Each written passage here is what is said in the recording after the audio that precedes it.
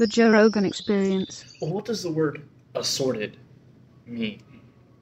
Doesn't assorted mean just... I know you know. I know you know what assorted means. But that's not the point. I'm getting somewhere, all right? Yeah, but... And I know. Don't worry.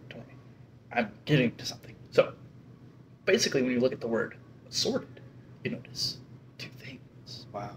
What are those two things? So if you look at it, the word is two parts. So first you have A. What are you saying? A. And then you're thinking, that's very interesting. What does A mean? Let's set that aside for a minute. You look at the second part, sorted. Now we're getting somewhere. Sorted means... Well, I know sorted. I know. Let me finish.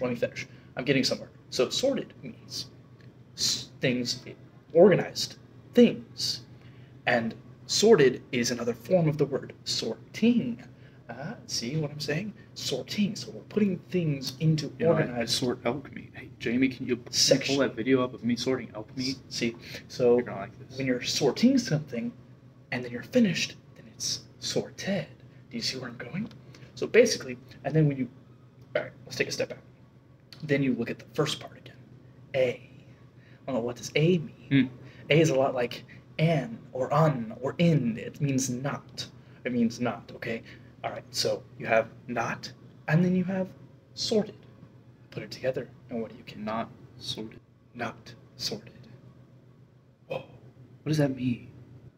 That's just like, you know, I find that so fascinating. What does that mean? Let me talk. I'm drawing it back. I'm putting it back in the conversation that we were just having. So basically,